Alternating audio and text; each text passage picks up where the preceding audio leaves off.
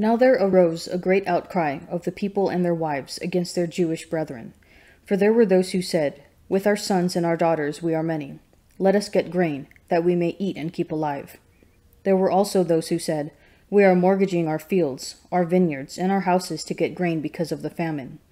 And there were those who said, "We have borrowed money for the king's tax upon our fields and our vineyards.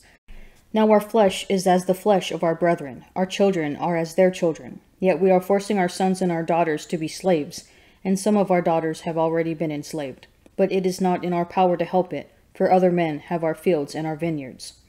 I was very angry when I heard their outcry and these words. I took counsel with myself, and I brought charges against the nobles and the officials. I said to them, "You are exacting interest, each from his brother." And I held a great assembly against them, and said to them, "We, as far as we are able, have brought back our Jewish brethren, who have been sold to the nations. But you even sell your brethren, that they may be sold to us." They were silent, and could not find a word to say. So I said, "The thing that you are doing is not so good. Ought you not to walk in the fear of our God to prevent the taunts of the nations, our enemies? Moreover, I and my brethren and my servants are lending them money and grain. Let us leave off this interest. Return to them this very day their fields, their vineyards, their olive orchards, and their houses, and the hundredth of money, grain, wine, and oil which you have been exacting of them." Then they said, "We will restore these and require nothing from them. We will do as you say." And I called the priests and took an oath of them to do as they had promised. I also shook out my garment and said, "So may God shake out every man from his house and from his labor who does not perform this promise. So may he be shaken out and emptied." And all the assembly said Amen and praised the Lord. And the people did as they had promised. Moreover, from the time that I was appointed to be their governor in the land of Judah, from the 20th year to the 32nd year of Artaxerxes the king, 12 years, neither I nor my brethren ate the food allowance of the governor. The former governors, who were before me, laid heavy burdens upon the people, and took from them food and wine, besides 40 shekels of silver. Even their servants lorded it over the people, but I did not do so because of the fear of God. I also held to the work on this wall, and acquired no land, and all my servants were gathered there for the work. Moreover, there were at my table 150 men, Jews and officials, besides those who came to us from the nations which were about us. Now that which was prepared for one day was 1 ox and 6 choice sheep. Fowls likewise were prepared for me, and every 10 days skins of wine in abundance.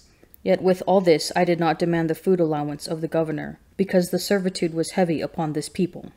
Remember for my good, O my God, all that I have done for this people.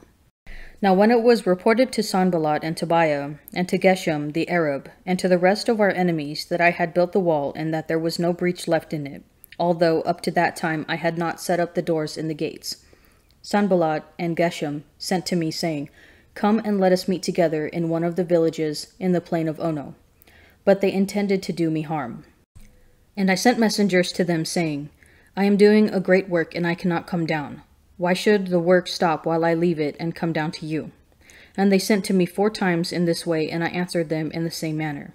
In the same way Sanballat for the 5th time sent his servant to me with an open letter in his hand. In it was written, "It is reported among the nations, and Geshem also says it, that you and the Jews intend to rebel. That is why you are building the wall, and you wish to become their king, according to this report. And you have also set up prophets to proclaim concerning you in Jerusalem, there is a king in Judah. And now it will be reported to the king according to these words. So now come, and let us take counsel together." Then I sent to him, saying, "No such things as you say have been done, for you are inventing them out of your own mind." For they all wanted to frighten us, thinking, "Their hands will drop from the work, and it will not be done." But now, O God, strengthen my hands. Now when I went into the house of Shemaiah the son of Delaiah, son of Mehetabel, who was shut up, he said, "Let us meet together in the house of God, within the temple, and let us close the doors of the temple, for they are coming to kill you. At night they are coming to kill you." But I said, "Should such a man as I flee? And what man, such as I, could go into the temple and live? I will not go in." And I understood and saw that God had not sent him, but he had pronounced the prophecy against me, because Tobiah and Sanballat had hired him. For this purpose he was hired, that I should be afraid and act in this way and sin. and so they could give me an evil name, in order to taunt me. Remember Tobiah and Sanballat, O my God, according to these things that they did, and also the prophetess Noadiah, and the rest of the prophets who wanted to make me afraid. So the wall was finished on the 25th day of the month, Elul, in 52 days. And when all our enemies heard of it, all the nations round about us were afraid and fell greatly in their own esteem, for they perceived that this work had been accomplished with the help of our God. Moreover, in those days, the nobles of Judah sent many letters to Tobiah, and Tobiah's letter came to them. For many in Judah were bound by oath to him, because he was the son-in-law of Shechaniah the son of Arah, and his son Jehohanan had taken the daughter of Meshullam the son of Berechiah as his wife. Also they spoke of his good deeds in my presence, and reported my words to him. And Tobiah sent letters to me to make me afraid. Now when the wall had been built, and I had set up the doors, and the gatekeepers, the singers, and the Levites had been appointed, I gave my brother Hanani and Hananiah the governor of the castle charge over Jerusalem, for he was a more faithful and God-fearing man than many. And I said to them, Let not the gates of Jerusalem be opened until the sun is hot, and while they are still standing guard, let them shut and bar the doors. Appoint guards from among the inhabitants of Jerusalem, each to his station and each opposite his own house. The city was wide and large, but the people within it were few, and no houses had been built. He who justifies the wicked and he who condemns the righteous are both alike an abomination to the Lord. Why should a fool have a price in his hand to buy wisdom, when he has no mind?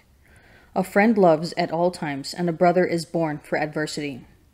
A man without sense gives a pledge, and becomes surety in the presence of his neighbor. He who loves transgression loves strife. He who makes his door high seeks destruction. A man of crooked mind does not prosper, and one with a perverse tongue falls into calamity. A stupid son is a grief to a father, and the father of a fool has no joy. A cheerful heart is a good medicine, but a downcast spirit dries up the bones. A wicked man accepts a bribe from the bosom to pervert the ways of justice. A man of understanding sets his face toward wisdom, but the eyes of a fool are on the ends of the earth. A foolish son is a grief to his father, and bitterness to her who bore him. To impose a fine on a righteous man is not good. To flog noble men is wrong. He who restrains his words has knowledge, and he who has a cool spirit is a man of understanding. Even a fool who keeps silent is considered wise. When he closes his lips, he is deemed intelligent. And after 5 days, the high priest Ananias came down with some elders and a spokesman, one Tertullus. They laid before the governor their case against Paul, and when he was called, Tertullus began to accuse him, saying, Since through you we enjoy much peace, and since by your provision, most excellent Felix, reforms are introduced on behalf of this nation, in every way and everywhere we accept this with all gratitude. But to detain you no further, I beg you in your kindness to hear us briefly, for we have found this man a pestilent fellow, an agitator among all the Jews throughout the world, and a ringleader of the sect of the Nazarenes. He even tried to profane the temple, but we seized him.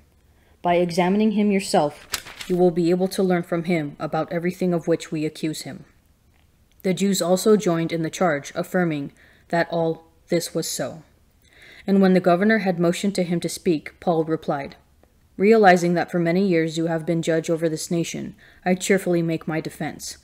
As you may ascertain, it is not more than 12 days since I went up to worship at Jerusalem, and they did not find me disputing with anyone or stirring up a crowd, either in the temple or in the synagogues or in the city. Neither can they prove to you what they now bring up against me. But this I admit to you, that according to the way, which they call a sect, I worship the God of our fathers, believing everything laid down by the law, or written in the prophets, having a hope in God, which these themselves accept, that there will be a resurrection of both the just and the unjust. So I always take pains to have a clear conscience toward God and toward men. Now after some years I came to bring to my nation alms and offerings. As I was doing this, they found me purified in the temple, without any crowd or tumult. But some Jews from Asia, they ought to be here before you, and to make an accusation, if they have anything against me.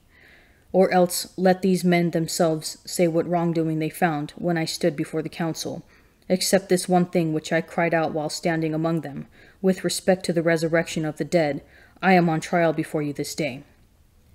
But Felix, having a rather accurate knowledge of the way, put them off, saying, When Lysias the tribune comes down, I will decide your case.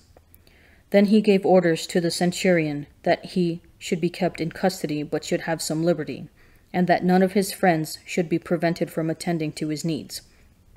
After some days, Felix came with his wife Drusilla, who was Jewish, and he sent for Paul and heard him speak upon faith in Christ Jesus. And as he argued about justice and self-control and future judgment, Felix was alarmed and said, Go away for the present. When I have an opportunity, I will summon you. At the same time, he hoped that money would be given him by Paul, so he sent for him often and conversed with him. But when 2 years had elapsed, Felix was succeeded by Porcius Festus, and desiring to do the Jews a favor, Felix left Paul in prison. Proverbs reminds us that a cheerful heart is a good medicine, but a downcast spirit dries up the bones.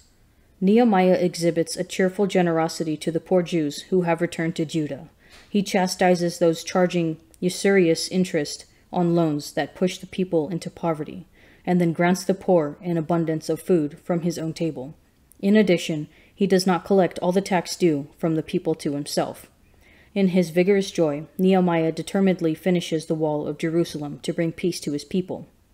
Despite being under arrest and accused, which could lead to anyone into a downcast state, St. Paul says, I cheerfully make my defense. Faith in God brings with it a redoubtable joyfulness that imbues every saint's heart. It comes from a deep trust in what God says and a concrete reliance on the truth of his word. The truth, when fully grasped, that God is in control, makes way for a vigorously cheerful disposition. Do you bring a cheerful heart to everyone you meet?